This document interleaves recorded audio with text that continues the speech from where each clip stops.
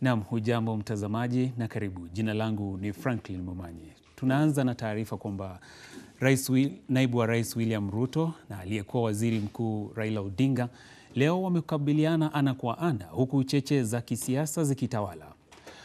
Ruto aliwapongeza Wakenya kwa kumchagua Rais Uhuru Kenyatta licha ya mahakama kumfutilia mbali ushindi wake. Hata hivyo, Raila kwa upande wake amesema kuwa uchaguzi umekwisha na kiliopo kwa sasa ni serikali ya Jubilee kuwahudumia Wakenya, hasa kufuatia maridhiano yake na Rais Uhuru Kenyatta. Mwanahabari wetu Jeff Khaemba na taarifa hiyo kwa kina. Charles Kamuren of Jubilee Party has been declared the winner of the by-election, beating Dr. Cynthia Kipchilat of Maendeleo Chapchap and Paul Motoloi of Chama cha Mashinani. Mr. Kamuren got 12,777 votes, with Cynthia Kipchital coming second with 8,906. Wawakilishi wa kina mama kutoka kaunti zote 47 hapa nchini wamemulikwa kwa tetezi za ufujaji wa fedha walizokabidhiwa ili kuimarisha utendakazi wa wasiojiweza katika jamii. Kwa sasa kizungumkuti ni kuwa pesa hizo kima cha shilingi bilioni 4 hazijulikani zilizokwenda. Hayo ni kulingana na mhasibu mkuu wa serikali aliyetoa ripoti za bajeti ya mwaka 2007 ulioisha mwezi Juni mwaka 2017, akitaja kuwa hakuna ripoti iliyowasilishwa na kamati ya kaunti jinsi pesa hizo zilivyotumika. Milka Kisienya na tupakulia mengi zaidi kuhusiana na taarifa hiyo.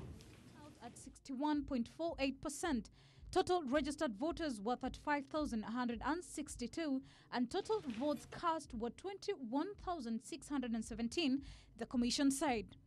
IBC also announced valid cast votes as 21,617. Mahakama ya rufaa imebatilisha uamuzi wa mahakama ya juu wa kufutilia mbali ushindi wa gavana wa kaunti ya Embu Martin Wambora. Kwenye uamuzi uliotolewa na Jaji Fatuma Sichale ni kuwa mahakama ya juu iliteleza kisheria kwa kufutilia mbali uchaguzi wa Wambora.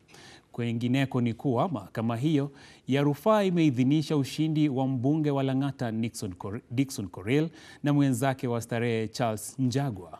Mwanahabari wetu Jeff Khaemba anakupakulia undani wa taarifa hiyo kuhusiana na uamuzi wa koti.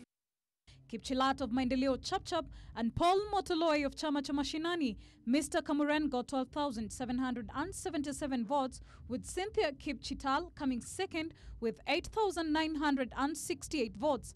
Drama started shortly after. Viwanjani ni kwamba ligi kuu ya soka humu nchini KPL inaingia katika raundi yake ya 27 wikendi hii, huku mechi 8 zikiratibiwa kusakatwa katika nyuga tofauti humu nchini.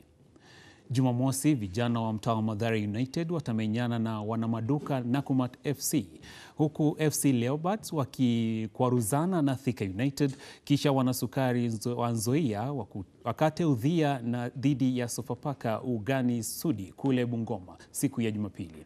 Halikadhalika Kariobangi Sharks watapambana na Sony Sugar katika uga wa Camp Toyoyo, na Wanaspoti Rangers wapige dhidi ya Ulinzi Stars. Wanamvinyo Tusker watacheza na Zoo kule Kericho, kisha wana Magharibi Vihiga United na Kakamega Homeboys wakabane koo ugani Mumias Complex.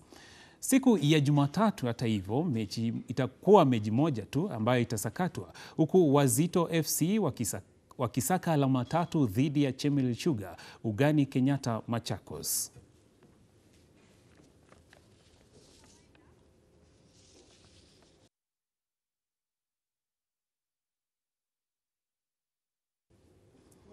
Basi mpenzi mtazamaji wa Mwanga, kufika hapo ndo nafika tamati kwa leo. Nimekuwa mimi wenu Franklin Momanyi. Hadi kesho tena saa na wakati kama wa leo. Shukran, alamsiki.